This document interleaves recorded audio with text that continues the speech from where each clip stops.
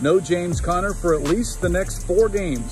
Craig Riolu with this quick slant presented by your Arizona Ford dealers. The Cardinals placing their #1 running back James Conner on injured reserve with a knee injury.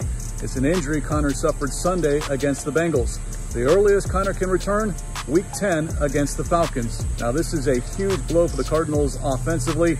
Conner was leading the team in rushing, plus had a major role in the passing game. So what are the Cardinals' options in the meantime without Conner? Well, Keontae Ingram, although he has missed the past 2 games with a neck injury. Emari Demercado, who looked good after Conner got hurt against the Bengals on Sunday. Plus, the team recently claimed Tony Jones off waivers from the Saints. Plus, there are a couple of veterans on the practice squad, Corey Clement and Damian Williams.